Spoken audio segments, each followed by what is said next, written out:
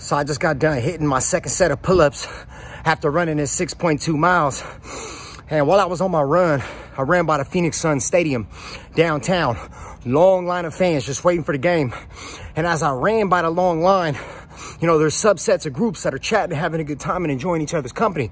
But then within multiple of those subsets, I saw people turn away from the conversation and look at me.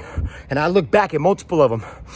And as we looked at each other, as I was running, their eyes just continued to follow me. And I know what that look is. That look is, what is he doing? Why is he doing that? What does it take to do that? Why am I not doing that? How can I do that? I know that look because I used to have that look. I used to wait outside of those games, and instead of chasing my own dreams, I watched other people chase theirs. So if you find yourself either becoming one of those people or are one of those people, ask yourself, is this where I want to be?